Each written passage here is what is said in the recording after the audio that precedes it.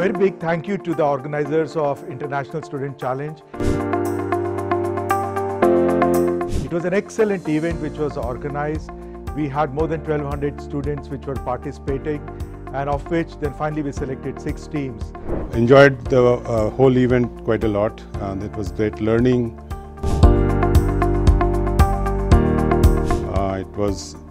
It was so exhilarating to see these teams present such good ideas, the confidence they had about their ideas, the way they presented it.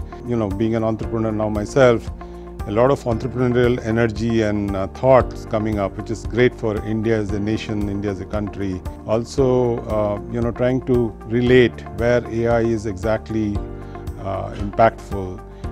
Because a lot of stuff can be done without necessarily using AI. So if it is an AI hackathon and you are trying to build an AI, then you also need to think of what's my use case for AI, right? So, and what component of AI am I using? And it is always enjoyable to be the part on the other side of the table.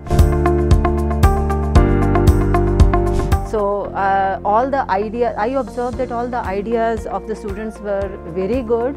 Amazing teams, full of enthusiasm, energy.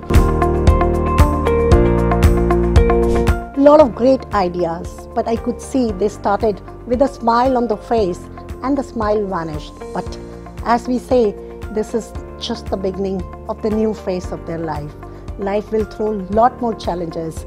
They'll get a lot more opportunities.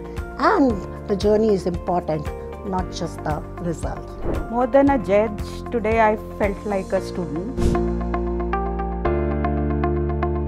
So it was a 6 hours of AI learning class for me, and I am very contented at the end of the 6 hours of the national finale. All the use cases, projects presented today have tremendous value.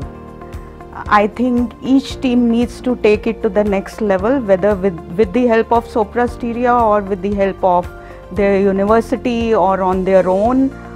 From today's presentations, what was lacking, where can they improve? I think my co-judges posed very relevant questions to them, and I think they should take it as a feed forward. So it was a tough decision for all of us to choose the one which is the best.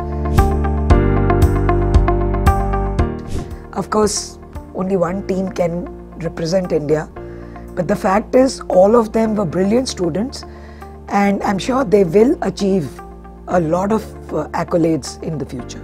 So I think my advice to them would be chin up, keep your spirit high, and I'm sure we would all be applauding you in a few years. I wish all the 6 teams the very best, especially the winning team, because now they're going to participate in Madrid for the finals out of 8 countries, and I hope they become the winners.